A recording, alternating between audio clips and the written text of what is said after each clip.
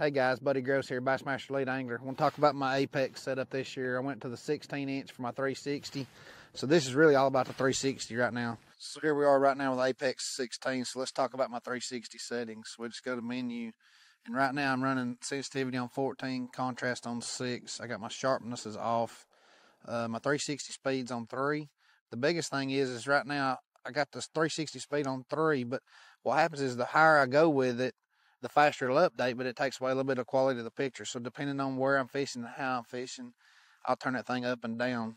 The biggest thing is if I'm moving fast, I turn it up. If I'm moving slow, when I'm sitting there fishing a grass line or a brush pile, I'll leave the speed down so I can get the quality picture. Contrast I play with because I want it to be able to show. So right here you can see how light this color is. We got rock up here in front of us, but over here to the right it's dark. It just means it's falling off. We're coming off a little roadbed right here. You can see the detail of the rock pile right in front of us. You can see the drop off. You can see that it's deeper water on this side because of the black. And you can turn contrast sensitivity and play with it depending on the bottom source you have. The harder the bottom, the less contrast sensitivity you have to have. The softer the bottom, the more you have to go up with it. If you don't, you get a really black picture. I like keeping it a little bit darker just so I can see the contrast on the bottom better. But this is my setup this year on the Apex 16. Once you clear it out, you can see how good the picture looks.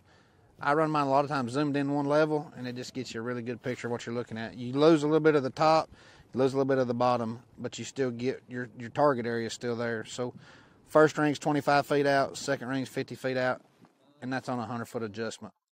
This is our setup. Sonar Pros can get you hooked right up.